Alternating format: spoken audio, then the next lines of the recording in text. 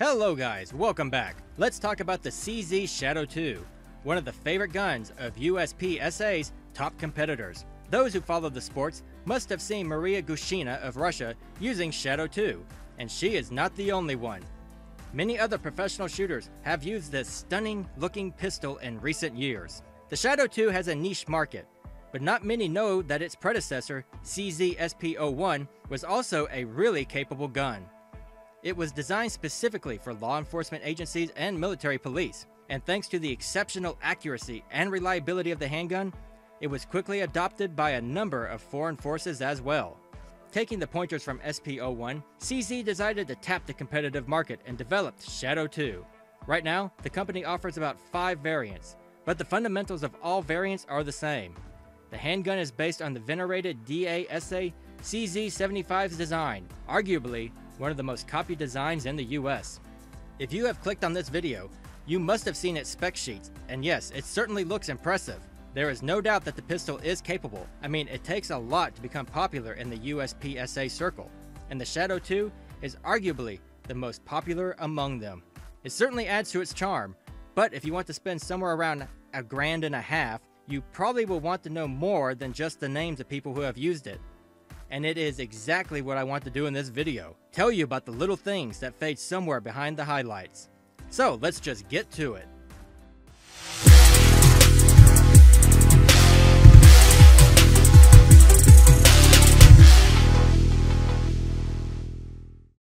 Ergonomics. When you purchase a $1,500 gun, you certainly would not want to feel all over the place while holding it. Fortunately, this is not the case with Shadow 2. In fact, ergonomics is the best thing about this gun. You see, it does not try to be anything other than what it is, a handgun targeted at competition-style shooters. Hence, every little detail is designed to cater to that specific audience. Anyone who is used to everyday carry would find it heavier while holding it, but you see, it is not meant for everyday carry, so the weight should not be an issue. It is a hefty gun, but one that feels incredible in my hands. Hold this gun and you will immediately realize it is not your ordinary carry gun. The grips on the Shadow 2 are textured, and like most things on this handgun, these are customizable. You can change the grips and pick from a range of colors as per your liking. The textures on the grips is aggressive, but not too aggressive to cause any abrasion. It does exactly what it should, providing an incredible grip over the gun. The only complaint I have with Shadow 2 in terms of ergonomics is the slide release. People with large hands might not notice it, but the position of the slide release is a bit odd. It is not quite in the center, making it tough to get around the safety.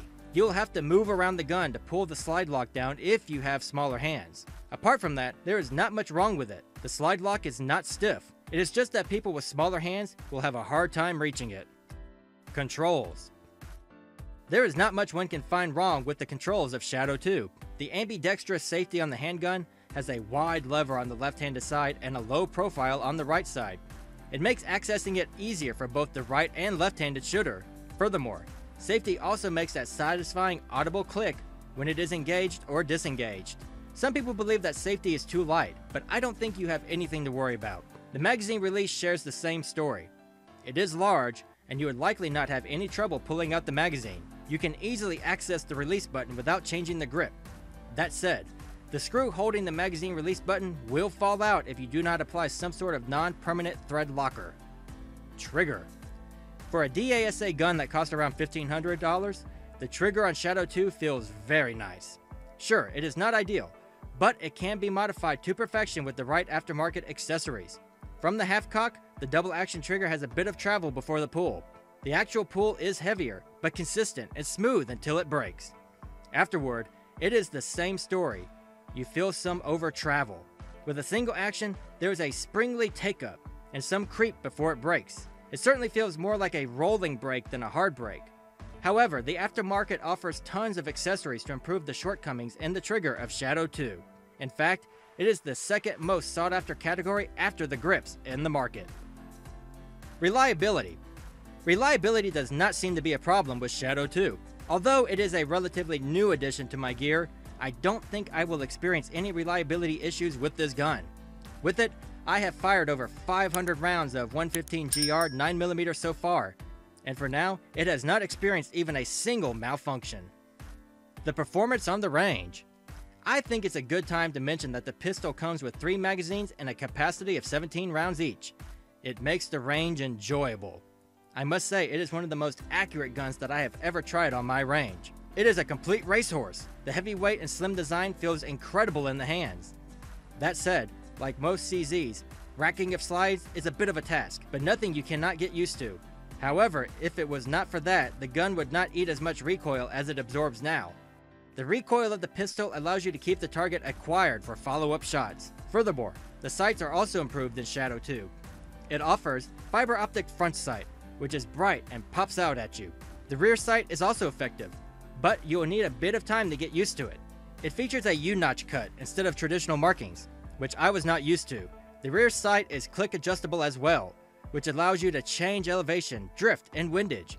You can change and modify the sights according to the type of ammo. While the sights are effective at shooting targets at the broad daylight range, I'm not sure if they would work just as well for home defense. They do not perform as well in the low light, so you might want to swap them or at least practice with them in low light before relying on them in emergencies. To put the performance of the Shadow 2 on the range in a nutshell, I can safely say that even if you hand this gun to someone who has never used the gun before, he or she will be able to make a decent group. Should you purchase it? Well, you see, it is a very capable gun that can be customizable with many accessories. To be honest, there is not much one can find wrong with it despite the nitpicking. But the real question is, do you need this gun? The price tag tells you that it is not a typical home defense gun. It is a handgun designed specifically for a purpose, and it is not what most of you would need the gun for. Yes, it is a brilliant competition gun, and the fact that top shooters worldwide use it speaks for itself. But does that mean I should spend around $1,500 on it? I would rather have you answer it. But if you ask me, I would suggest buying it only if you have loads of cash on you. It is a competition gun and should work just as well for home protection, but I do not recommend it if you have to stretch the budget and are looking for a decent person and home protection gun. There are a lot of decent guns designed specifically for that category, and they cost around half of Shadow 2's price tag. I have discussed a number of such guns on my channel, so get the Shadow 2 if you can afford it, but do not feel bad if you cannot cough up enough money. That is all for this video. I hope it has been comprehensive and enabled you to make a decision. Please let me know what you think of it in the comments section, and stay connected with the channel to learn more about guns and everything else surrounding them. As always, I will see you at the next one.